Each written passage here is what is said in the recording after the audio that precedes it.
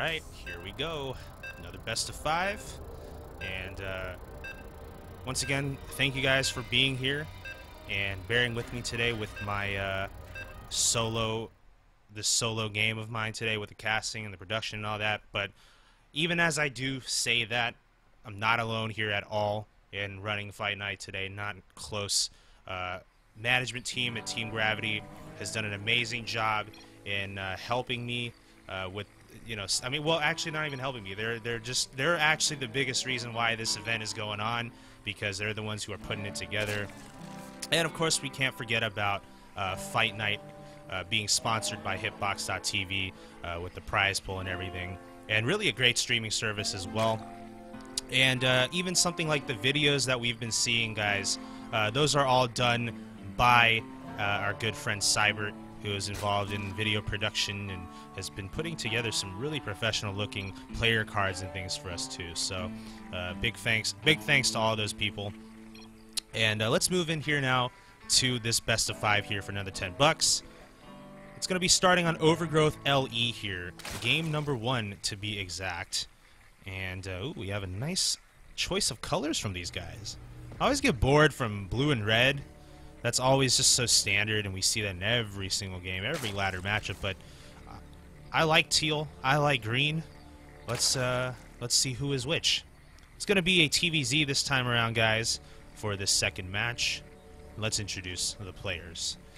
So we do have here at the top right-hand side of Overgrowth LE here for game number 1. And it makes a lot of sense. I mean, Overgrowth, popular map, a classic that's been around for a few seasons now. And it's no surprise to me that these players have settled on this as the game 1 venue of choice. So yes, we do have here the Australian Zerg streaming sensation, guys, and a former member of Root Gaming. Ladies and gentlemen, we do have here Fenner. And against Fenner is going to be the Terran on the bottom left-hand side. And this guy, I think in the earlier years of StarCraft, he was a huge caster, casting in a lot of events. But then he took a break, and I think he played some other games. League of Legends, I believe, if I'm not mistaken. But in the last few months, he has made his return with this season, in fact. WCS Season 1 of 2015, he came back, and it is just a great thing for the SC community, because really, the game's getting a little older these days, not as popular as before, and we can use all the help that we can get. Having this guy back is really just exactly what the doctor ordered.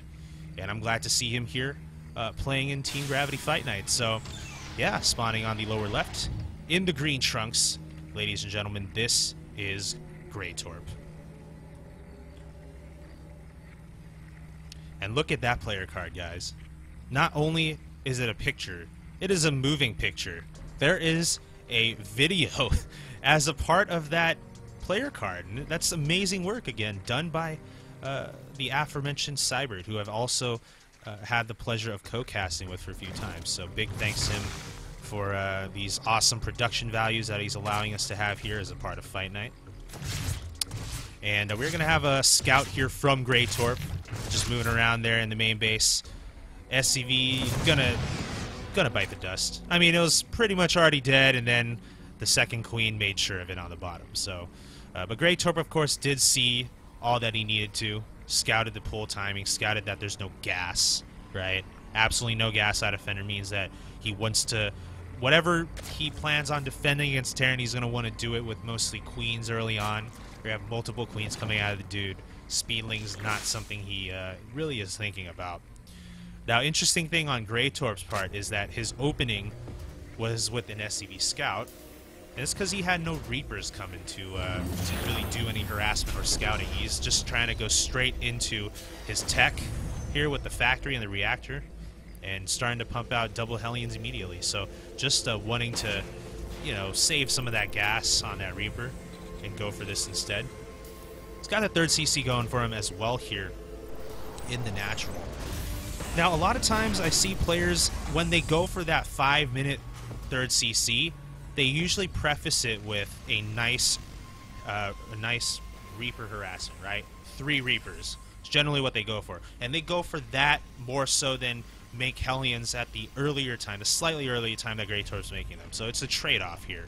Gretorp deciding to go with Hellions a little bit earlier than someone who opens with 3 Reaper. He's got 2 right now. He's going to have another 2 coming out shortly. And Fenner right now, interestingly, going to take the lower third position here, not the one on the left. Gretorp will be able to scout it. He has had two Hellions going at it right now. We have a wall here from Fenner popping. Roachwarren, double evolution chamber as well. Gonna plug the hole with the queen, so really no hope of these Hellions quite getting in there. And to stop these Hellions from poking at this hatchery and lowering its health ever so slightly, we got 3 queens out here from Fenner ready to handle them. So Fenner now going into lair. He's got the gases now basically saturated, fully saturated on all 4 in his first 2 bases. Gretorp going to look again to try to do an harassment. He's got quite a few Hellions here now, but oh my gosh, they're going to actually sneak in through this. There's 2 gaps in this wall, guys, and these Hellions are going to get into the natural. Oh my goodness, Fenner, all his queens are trying to get back in here to defend against this, and Gretorp is doing something that I have absolutely not expected. Getting every Hellion in here and just roasting everything in sight. 21 workers killed by Gretorp. And that number's only going to increase further as these queens are now walking off creep once again back into the main base. Gretorp is just torching everything in sight, and these roaches are now finally popping, but not many drones to defend anymore in this main base. And just like that, it's GG. Gretorp snuck in there. Fenner moving all of his those queens out. Couldn't even come up with the words to describe what just happened here. Gretorp, seeing all those queens were moved outside into that third, he's like, I'm gonna see if I can get into your natural. If there's a hole in your wall, I'm gonna see if I can get my Hellions into your natural, because your queens are gonna take forever to come back. And there was a hole. There was one hole that was blocked, but there was a second one, and because of that, Kane just lost everything. Or Fenner just lost everything. Man, I'm just really going nuts here. But yeah, that was a very strong Hellion push there by Gretorp. So we're going to move into game number 2 now. Vonnie Research Station is going to be the map of choice here by Fenner. So we're going to go ahead and get started with that. And that was a lot of Hellions from Gretorp, I will say that. He did open 3 CC, but he also just stayed really on that factory for quite a while. Didn't add on a starport to try to bring in an extra dimension to that timing. So that's kind of where we do see Fenner perhaps a little surprised, but ultimately, man, it just has to come down to that wall, and Fenner's going to need to do a better job of shoring things up going forward here, starting with game 2.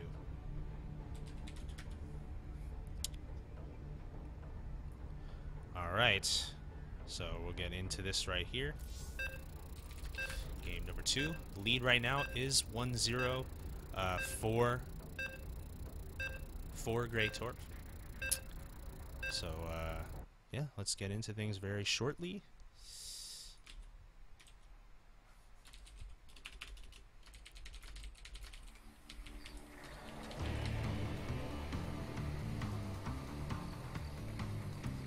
Alright, game number 2.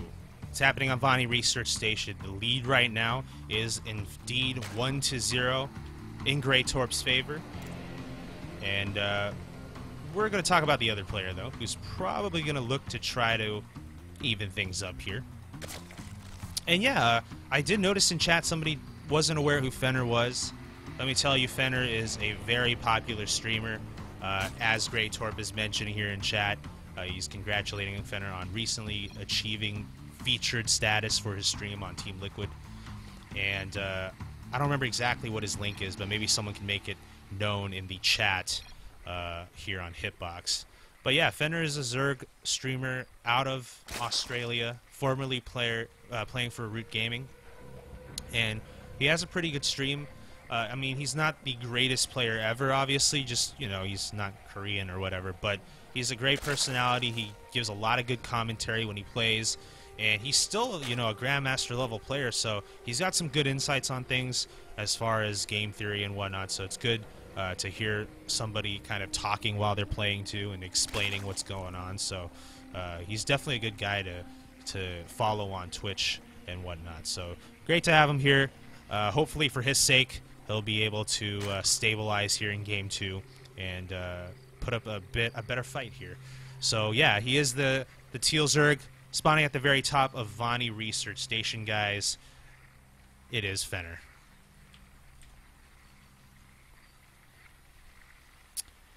And against him is going to be a player that just had a very, very fantastic barbecue last game, man. Those Hellions just snuck in there. Queen's so far out of position, and he was just able to really just snack on some barbecue drones. And I've never personally had those, but if you ever played Irish Chef, guys, well, I'll talk about that in a sec. But yeah, this is going to be the Green Terran Gretorp. Yes, yes, indeed. And if you guys ever played Irish Chef, right? Ire as in the planet Ire for Protoss, right, in the StarCraft lore.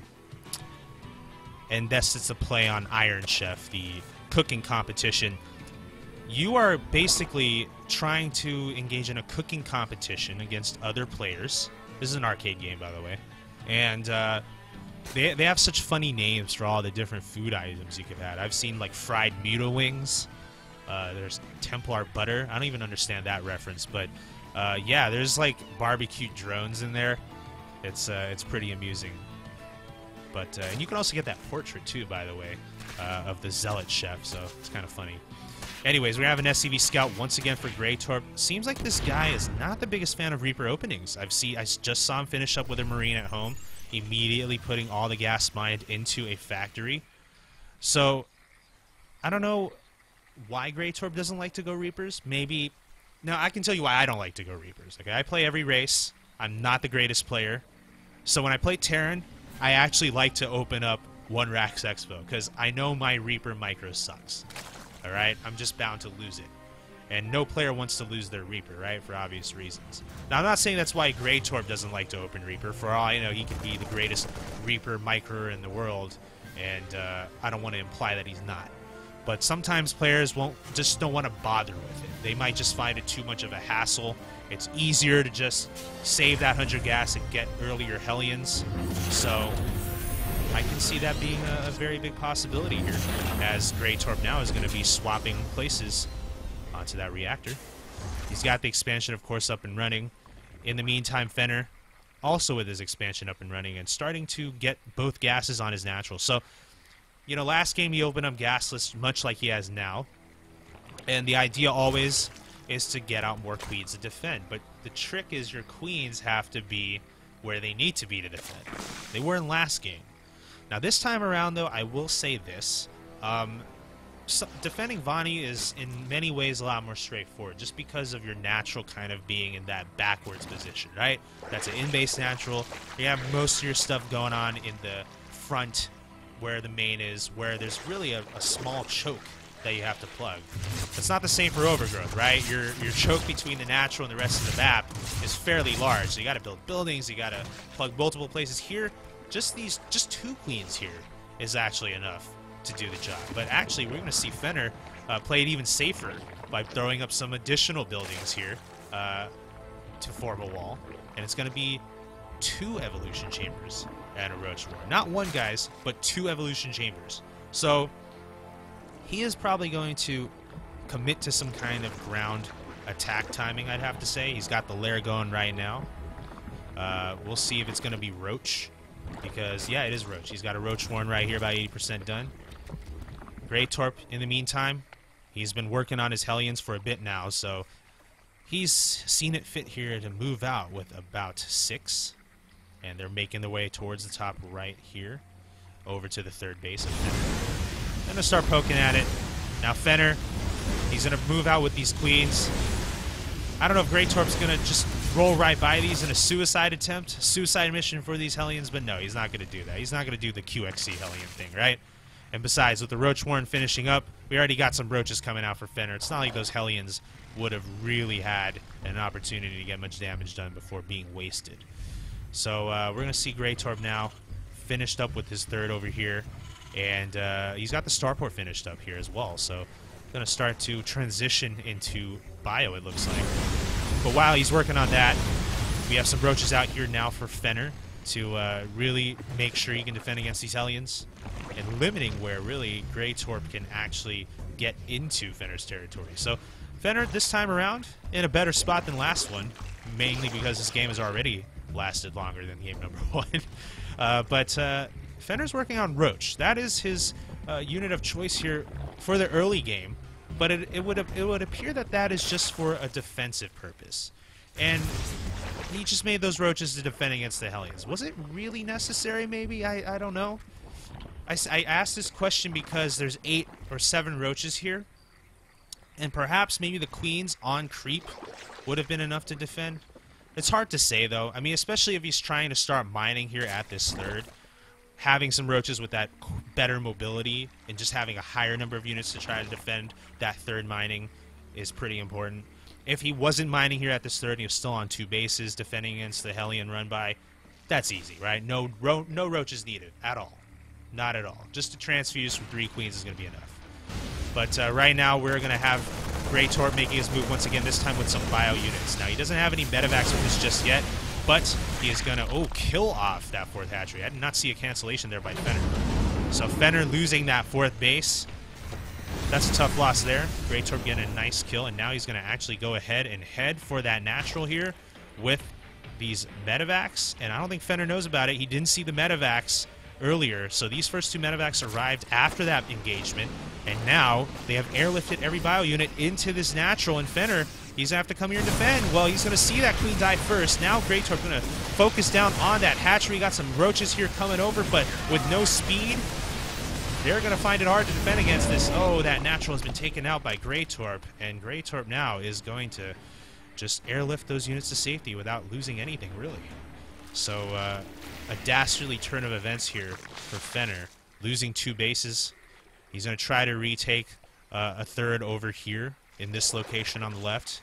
He should be, of course, trying to rebuild the natural as well. We'll see when he decides to do it. He's got plenty of resources to make that happen, though, as he is floating about over 1,000 minerals. But I suppose before he does anything about that, he has to defend against his drop once again, unload some banelings to take out some of those bio units, and he is stabilized once again.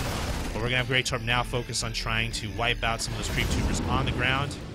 Going to move back into the main base. Oh my gosh, Fenner moving outside to try to deny the creep control there from Gretorp. Now is seeing Gretorp lift into his main base once again, and this is a big reason why Terran players love Bonnie so much, is because it's just such a great map for dropping, and we kind of see Fenner here just playing catch-up in every way with this drop flying all over the place with just the same units over and over again. And as Fenner's struggling to defend against this, we have a Bioforce moving in on that newly created 3rd base. Fenner right now is going to have to bring his units quickly over there. I think Gretorp here is thinking that he may just get those over there in time, so he's going to not commit to attacking that 3rd. But if he did, I felt like he could have perhaps even taken out that 3rd base. Might have lost a few units in that effort, though, so maybe the trade wasn't worth it to him. Oh, we have in the meantime a Ling run-by here on the main base. Let's take a look at the workers killed. 14 actually by Fenner. He actually snuck those Lings in there while all of that battling was going on at the top. It looks like Fenner actually was able to get in some good damage done there on the bottom. So Gretorp right now is actually pretty even on the worker supply with Fenner despite the damage done. Now Fenner has had to rebuild 2 bases. He's got that natural up and running once more. And he needs to spend the minerals, though. That's kind of what he needs to do. He's behind in supply right now overall in all these efforts to defend. And we're seeing him just outdone here in the macro. 185 to 142, supply lead for Gretorp. Fenner right now, he has made some corruptors here instead of mutas, it looks like, to sort of handle the drops and things, and may look to turn those into Broodlords later on. But for now, he's going to have to rely on some mostly Lings and Banes to deal with this bio army with some Hellbats in tow. We also have what looks like the Enduring Locust upgrade being researched, so Fenner is looking to make Swarm Hosts at some point. So I mean, you know, if you're a little behind in the macro as Zerg, Swarm Host is like a good option to put yourself back in a situation where you can drag out a game longer, buy yourself time, get yourself some of that nice suppressive fire to zone out the Terran, make it so that the Terran can't just easily walk wherever they want. Because that's kind of what Gretorp's been doing here. He's had some very good map control. He's been really out here on the center of the map and more for the last several minutes right now. And Fenner has not been able to get a hold on things as far as map control. And now he's getting dropped again in the natural. Baneling Speed going to roll in here to try to deal with this. They do take out most of the Marauders, a few Marines left, and Fenner will be able to handle that before the natural goes down or gets attacked, really.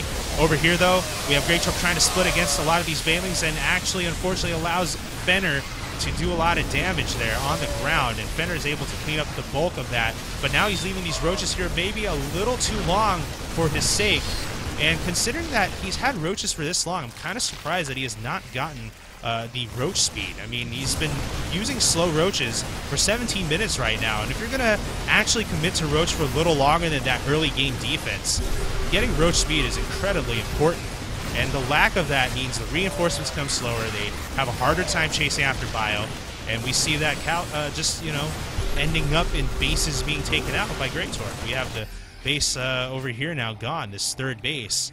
And so we see Fenner now back onto 3. I called that the third base because, I don't know, it's just the order. The order is not important. It was one of the 4. Now we're down to 3. Fenner, though, is going to look to counterattack, though.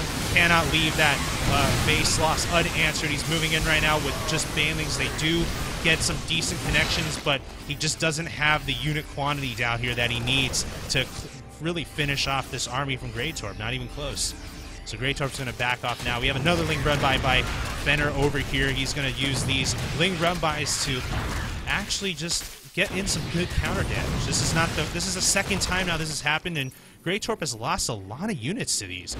A lot of workers, in fact. 28 to 8. And this is really keeping Fenner in the game right now. 28 SCVs killed by the Zerg, and really relatively few killed by Gretorp. Gretorp has been more focused on killing bases than drones, which is just as well. Let's see if he can get another one here as Gretorp lands into this natural. Baneling so rolling in fairly quickly to defend against these bio units, and they will be able to finish them off.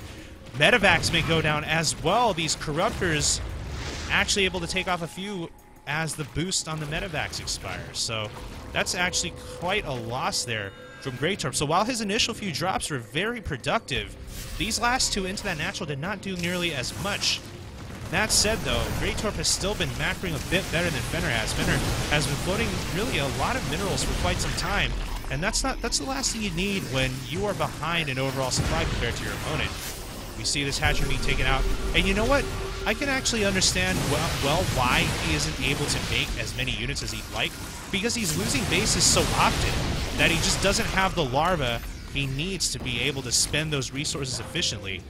And the injects also not quite doing him any favors. That queen over at the 3rd, pretty filled with energy there.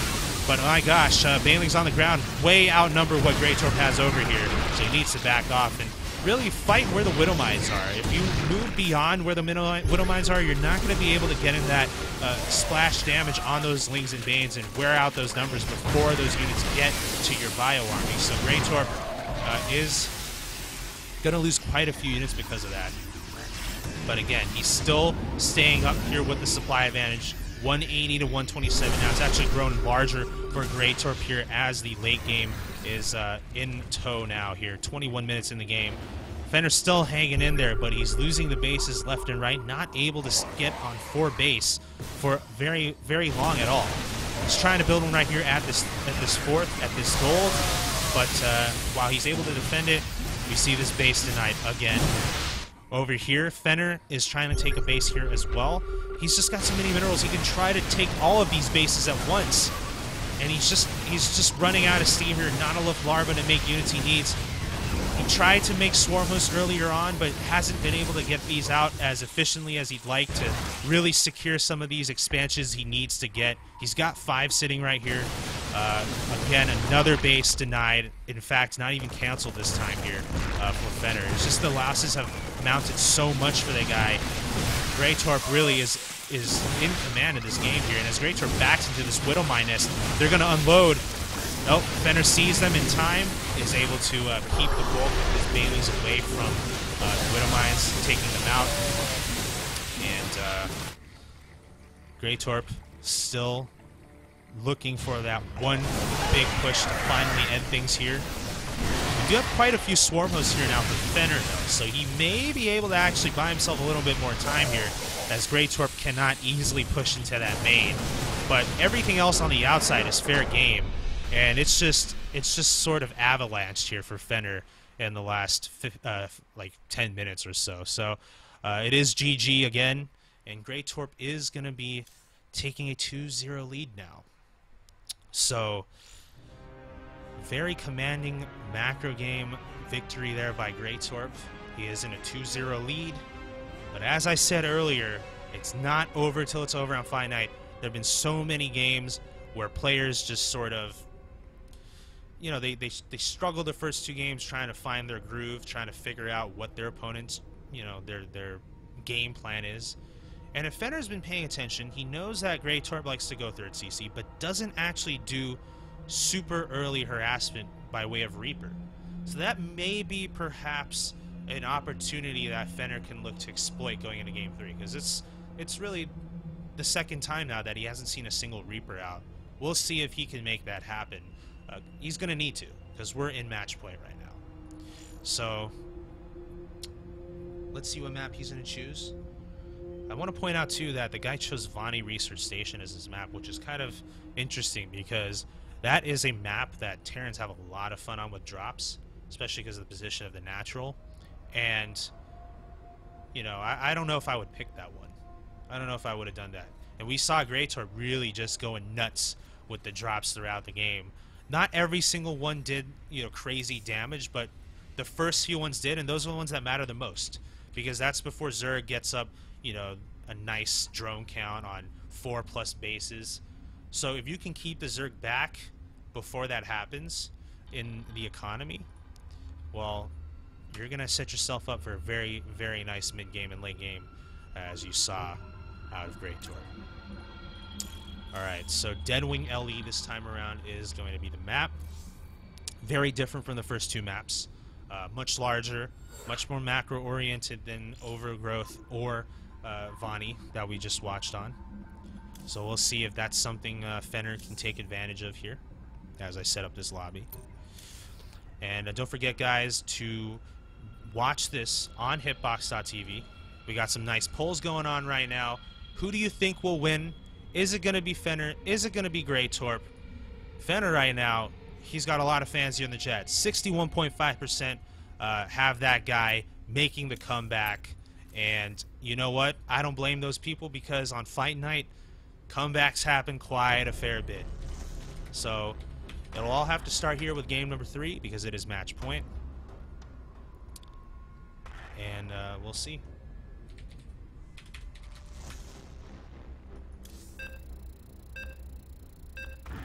So yeah, you want to be watching this on Hitbox, mainly because you get to take part in this poll.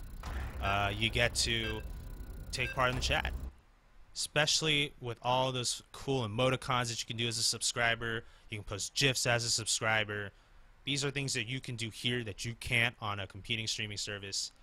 The features are really cool too. I just love how you can scroll down on that Team Gravity profile, and when you do that, the video screen sort of shrinks off to the side. That's just, you know, these little things that they're not really revolutionary, but they all add together to create a nicer experience overall as far as observing gameplay and esports and whatnot.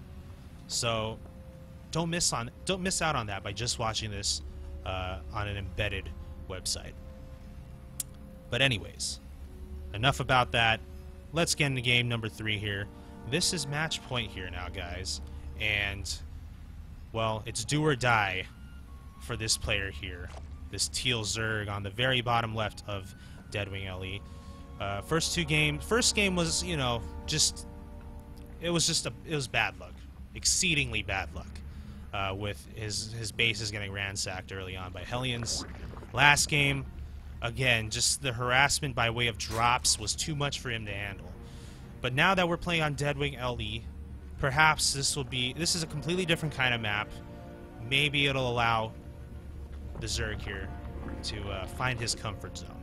So we do have here, guys, the player representing Team Dank, I guess. It is going to be Fenner.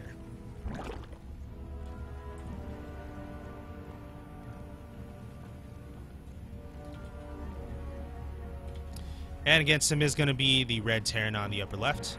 Been putting up a very strong showing so far in these two games. But it's not over till it's over. It's up to him to see if he can close things out here and turn this into a shutout, a rare occurrence here on Fight Night.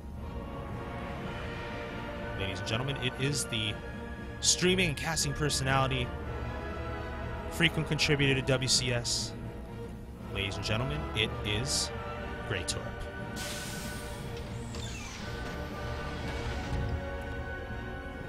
And you know, sometimes it's easy to forget that these players are actually pretty talented in it of themselves. Because I mean, Gretorp, we see him talk on WCS or whatever, and it's like, cool, you cast, but the guy is also a GM player. He's Grandmaster in Terran, and this is after being away from the game for so long.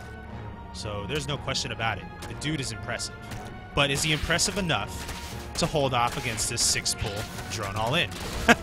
Well, there's a Reaper out, guys. My goodness. The time Fenner goes with a 6-pull drone pull all in, Gretorp makes a Reaper.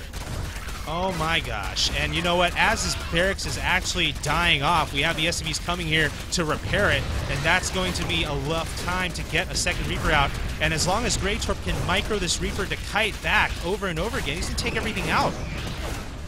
Everything here is going to fall to this one Reaper. 6 kills. And like that, that's a GG, guys.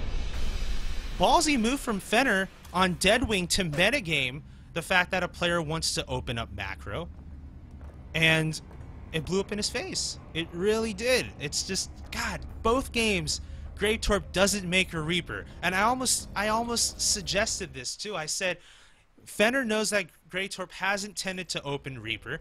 Maybe he can do something here to try to metagame that. And he did. But Gretorp makes a Reaper. Because perhaps it being Deadwing, he wants to get in a quicker scout, because he can't just send an SCV scout across the map to scout 2 possible spawning locations in time. So he makes a Reaper, and that's that. So I gotta say, that's a 3-0 victory for Gretorp. Very nicely done, and I'm gonna let these players know what's going on. So.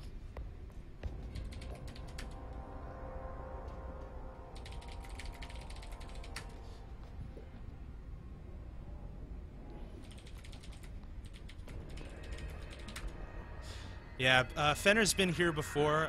For Fight Night, he played against, gosh, I forget who it was. He played against Desro in an earlier Fight Night. Let me talk to these players to make sure they understand what's going on with the prize pool and stuff. Can't leave them hanging, because they're going to move on to doing whatever.